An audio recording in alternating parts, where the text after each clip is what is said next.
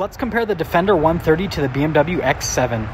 Powering the Defender is a 3-liter inline-six, putting out 395 horsepower and then 406 pound-feet of torque. Now, powering the X7 is a turbocharged 3-liter inline-six, putting out 375 horsepower and then 398 pound-feet of torque. Now, when it comes to styling, the Defender definitely has that off-roader boxy type design, whereas with the X7, it has more of that sport SUV design. It's more rounded off. And that theme continues inside. Look at how the Defender's more tuned towards the luxury off-roader aesthetic inside with all the controls and material use. Whereas the X7 has more of that like luxury sport appearance with everything inside. Now, another interesting thing is that both of these have 4-corner air suspension, and they both have double sunroof situations. Seriously, I am not kidding. Subscribe for the full comparison.